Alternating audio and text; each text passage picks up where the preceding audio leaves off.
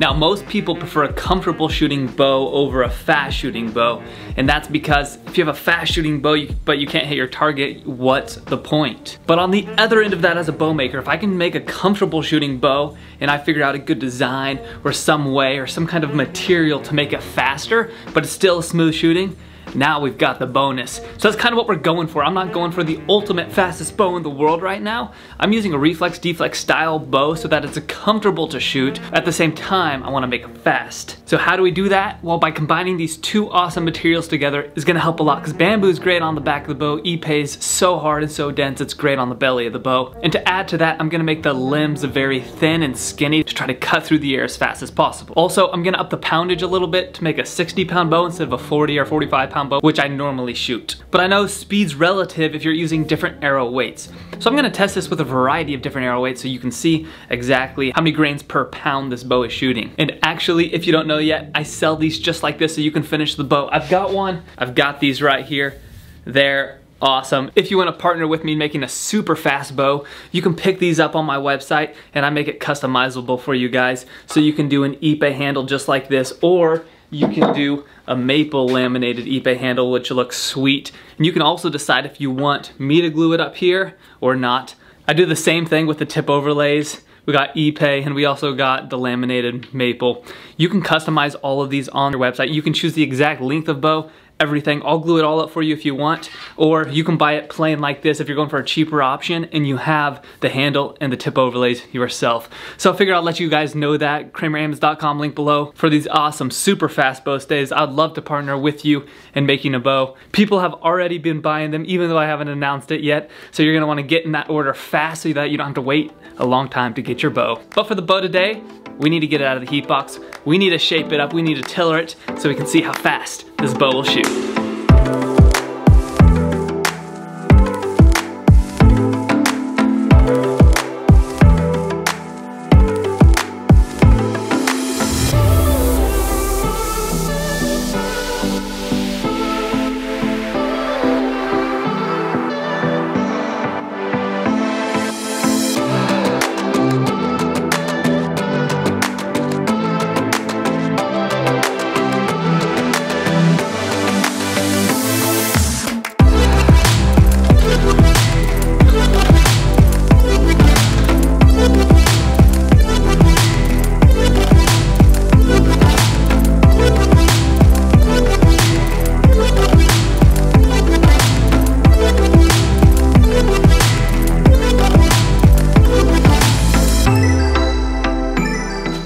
So this bow's a little weaker than I planned. I planned on a 60-pound bow, ended at 55. That's all right. Here is how it looks at my draw length. I can almost hold that comfortably. I'm a little bit shaky. I haven't practiced with heavy bows yet, but I'm really liking it. Let's go shoot it.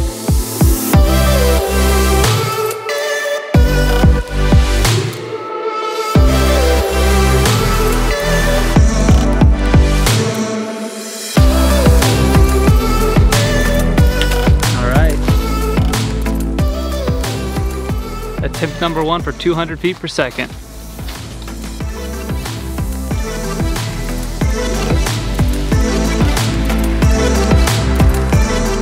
All right, hold up for a second because I need to tell you how heavy this arrow is because arrow weight does matter hugely when it comes to speed. So this arrow is 352 grains, and at a 55-pound bow, this comes out to 6.41 grains per pound. So this is a pretty light arrow as far as hunting goes. Target practice, this is normal, perfectly fine. You know, and the other thing when you're first shooting a bow that you've made, if you've ever made one before, it's kind of nerve-wracking. Like, you pull it back, and even though you've drawn it on the tillering tree beyond what you're gonna draw it here, you pull it back and you're still like want a short draw it. So that's kind of what I did. Let's do this.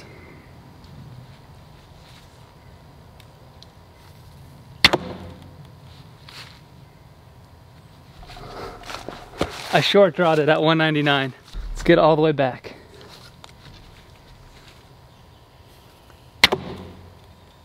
Oh, an error. I'm gonna reset it. There we go.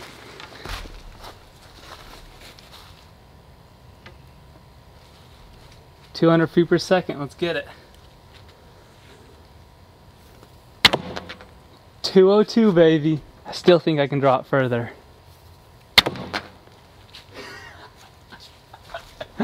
Do you see that? One more.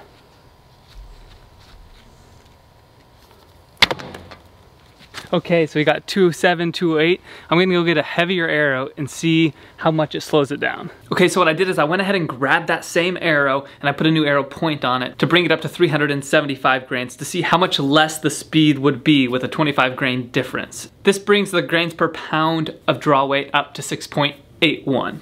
Game on, we're testing the 375 grain arrow.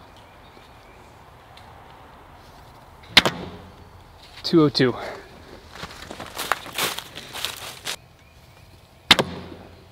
201.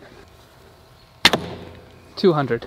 All right, but that's not it. Let's jump up to a way heavier arrow and see how that does. We're gonna jump up. This arrow is 509 grains, which comes out to 9.25 grains per pound, which is quite a bit. No target shooters are gonna use it like this. This is only probably a hunting setup. So check out how this performed. I got a new arrow. This one's just over 500 grains. Let's see if we can hit 200 feet per second with this. All right, game on, first try.